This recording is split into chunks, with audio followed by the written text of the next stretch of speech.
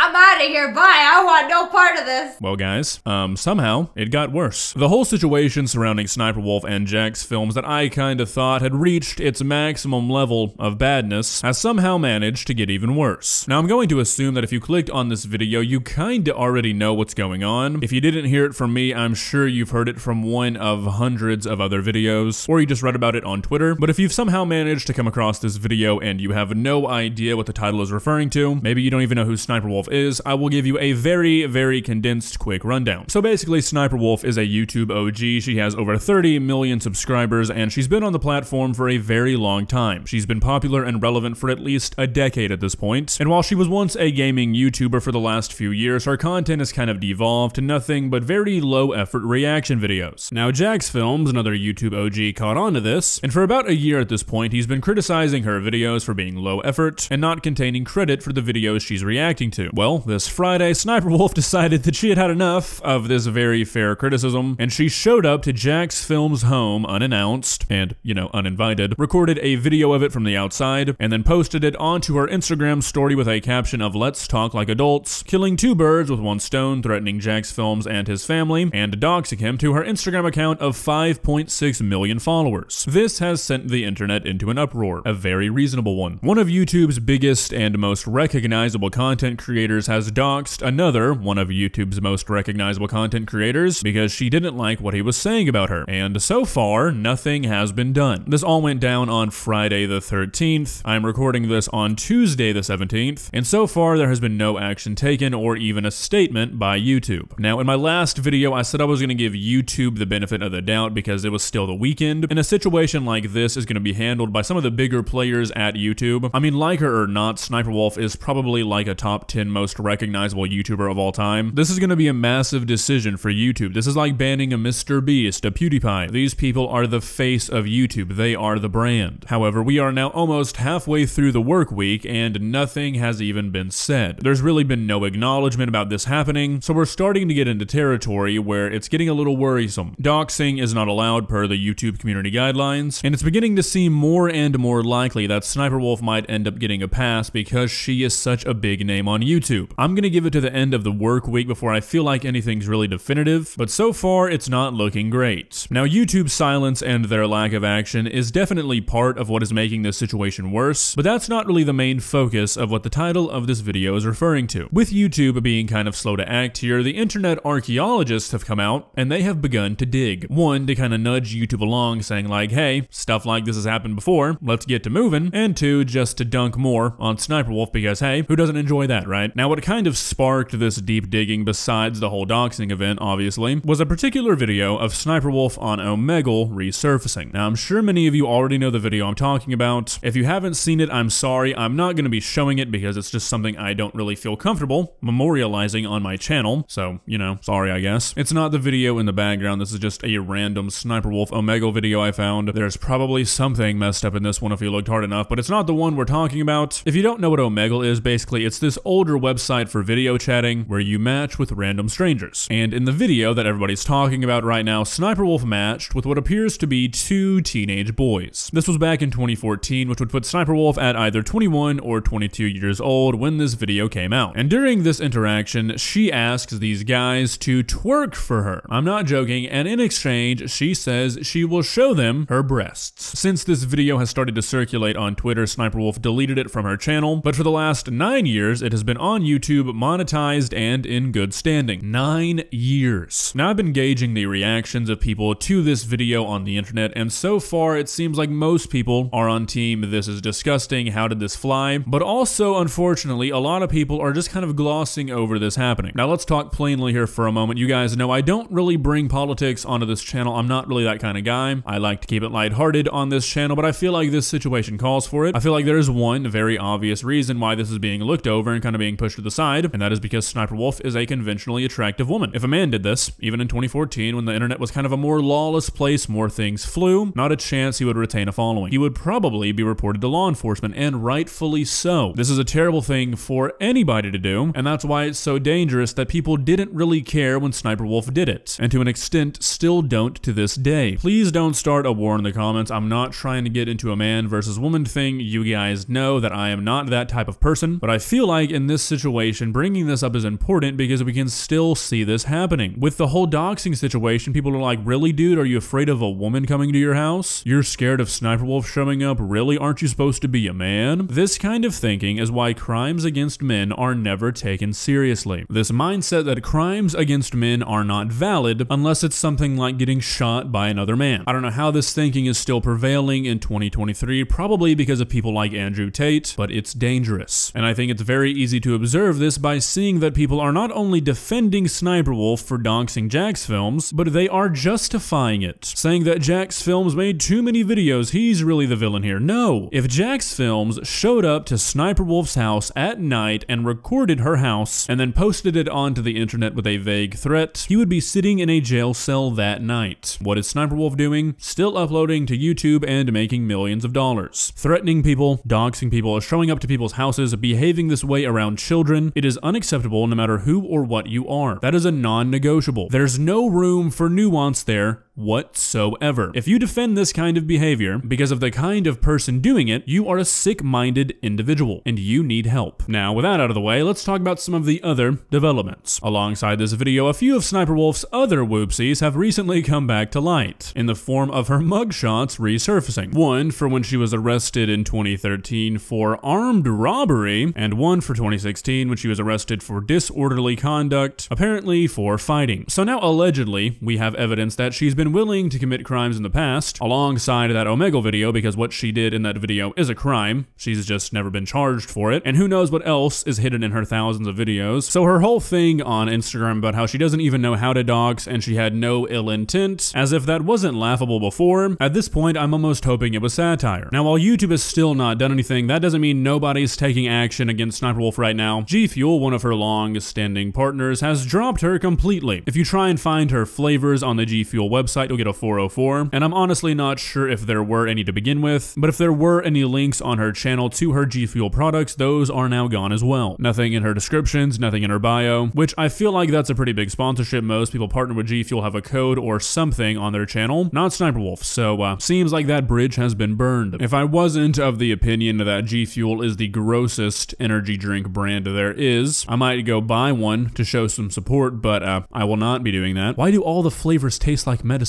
Now, there's a ton of other things people have pulled on SSniperwolf, like her being racist, making fun of people for having cosmetic surgery or wearing makeup when, you know.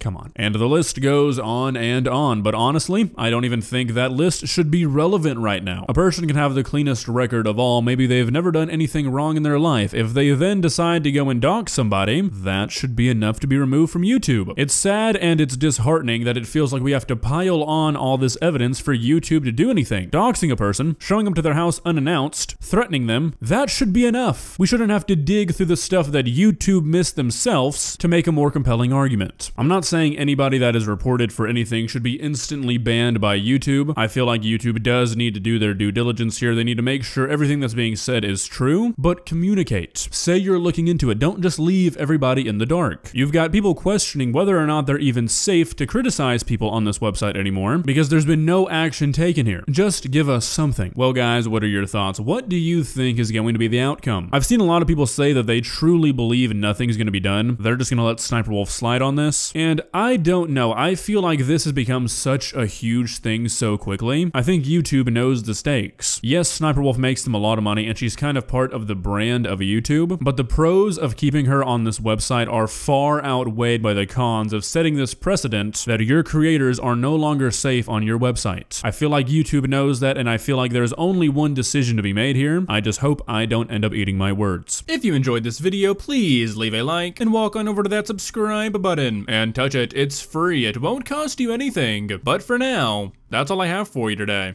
Bye.